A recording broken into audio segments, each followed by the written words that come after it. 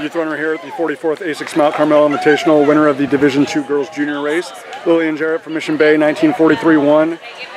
That move in the second mile was like so inspiring. I mean, obviously the goal is to be patient early and not take yourself out of the race, and then really work the second half. But I mean, you created so much distance in such a significant gap in such a short span of time. Like how powerful, how forceful did that feel? It took a lot, but it felt really good to get that gap. I knew that pain is only temporary, so I got to keep pushing until I finished strong. The fact that it's only September 21st, and you're feeling that that good, the fitness is at that level, like for you to not only have the confidence and the trust in the training, but then the belief that you can execute it at that point in the race. Like, how encouraging is that? How optimistic does that make you? I'm really happy about my result, and it makes me feel really good since this is my first ever cross-country race.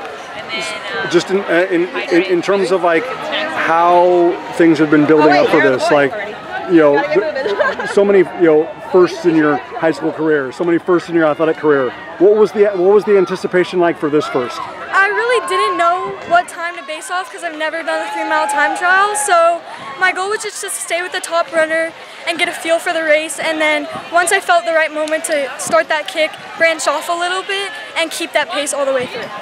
How much have you really been trusting in your teammates, friends, leaning on coach, the people that have the experience, the insight, the perspective and whatnot, just like, hey, if it turns out great, then we'll build on it. If it turns out average, we'll still build on it. But like, how much have you been really relying on them just to be like, hey, we're not going to put too much emphasis on it, but we're also not going to put any emphasis on it because it is a competition after all. Yeah, I have a big support system from my coach and my teammates, and at the end of the day, they keep me going. I do it for them. So in terms of the way that you, like, if we're talking about like in practice this week, Lillian, or even on the starting line, the way you thought you would feel in the 3rd mile, the way you thought you would feel, up Upas Hill, and then the fact of like how you actually felt, how did reality match up with what was in your mind?